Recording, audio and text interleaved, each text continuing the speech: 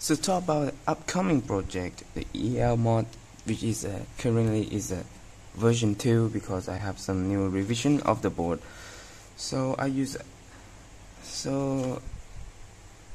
mentioned in the previous video about this TI calculator that I have a secret project to put EL backlight. Why it's not locking exposure? Let me do it a bit. To put EL backlight into this display, under the display, and they have some procedure way back in 2004, I believe, 1 year after I was born.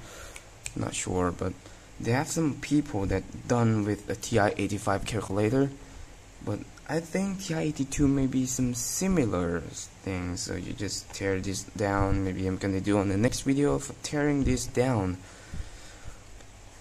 And they have some procedure to take the display out and peel off the reflective some substrate on the back side of the display and stick the EL lamp in. But before we doing that, let's take a look at the spec sheet or data sheet, whatever you want to call, of the driver IC. So we have HV823 made by Supertex, aka microchip that made ad maker, very popular. They put in a Uno, just correct spell. So this is driver IC. I'm not sure what is the first release date of this one, but the EL technology I feel like is dropped and almost to be obsolete because it replaced. If you use LCD, you use LED backlight, more efficient, using a less current and voltage, is safe to work, and is very what I would call it can be integrated into some small thing. I'm not sure. It's maybe it's a little tiny compared to the EL, but the one reason that I use EL because I want to try this one. I want to recall my experience. I want to go back to my childhood about many years ago when I was on grade 6. I got an EL lamp from my uncle. He gave me 2 of these. I lost one of them, and one of them still for this time is gone. But I remember that I cut them and I connect to something I call not only me but people call relay oscillator. This like this one of the side I connect to the 9-volt battery, and another side I connect to the EL lamp, which is this one here, for example, for demonstration that I will show you. And it's just there's a principle similar to a boost converter. So you have an inductor, you have a switch. You can Google up online right now. You can do it. Search on Google for the boost converter, a simple boost converter. Okay, back to our subject. We have a driver IC, which is very good with. You have a 2 to 9.5 operating supply voltage, and it's actually DC to AC converter, and we have 180 volt peak to peak typical output voltage. This is not important things, but yeah, it is not important things. And we just skip to here. This is a SOIC, egg lace SOIC, 8-pin SOIC, whatever you want to call. Let's go through here. We have some test circuit application example. We have some of another there. You can enable, disable stuff, and external components. So let's take a look at external components. I just want to crank down the exposure for a bit, guys. Let's go up for a bit. Okay, exposure. I hope you can see it clearly. So we have a diode, and we have a capacitor, some 2 of the resistor. We have another capacitor, inductor, and finally the EL lamp itself. So let's take a look real quick, before doing that, this is a design stuff.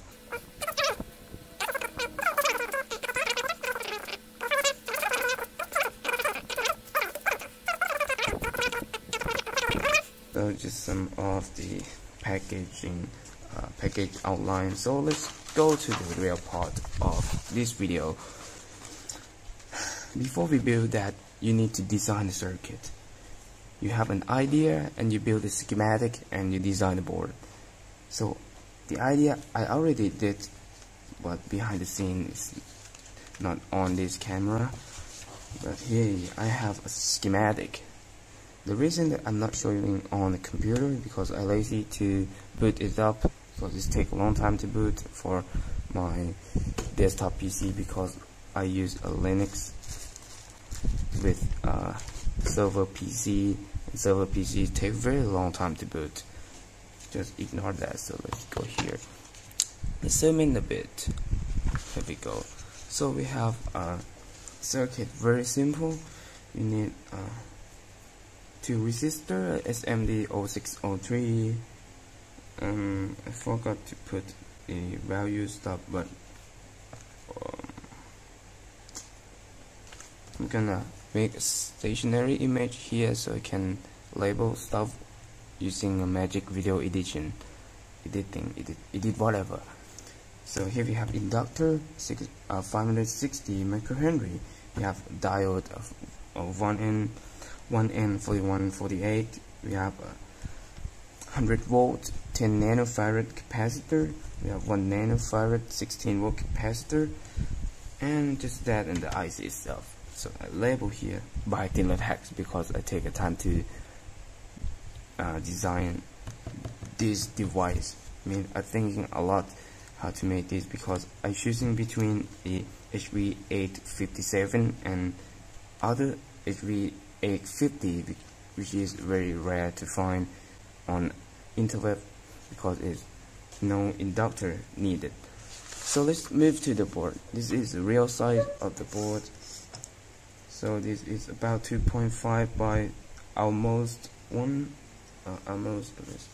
It's a 2.5 by I believe to be 0.6 millimeter board. It's pretty small compared to my index finger, compared to my thumbs, compared to the Arduino Uno R3.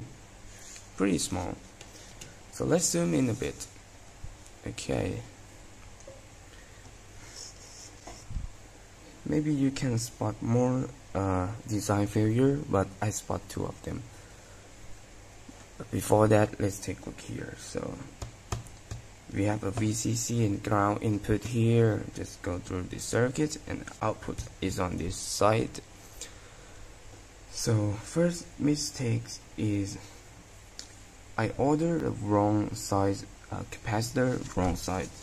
I supposed to use 0603. All the component is 0603. The resistor, the capacitor, 2 of these is 0603. Always our frame. But I ordered the old 804, I believe, or 8 or something. I'm not remember that package. But it's a bit bigger. It's just like the step of 0603 and the one that larger. So this is the first mistake. And next mistake is I use through hole component. It's not, for some of you might not think that this is a mistake, but I think that this is a mistake in first place because you know everything is neat, tidy with the SMD, and suddenly you see some of the bump up, which is height of the capacitor, which is a through hole component.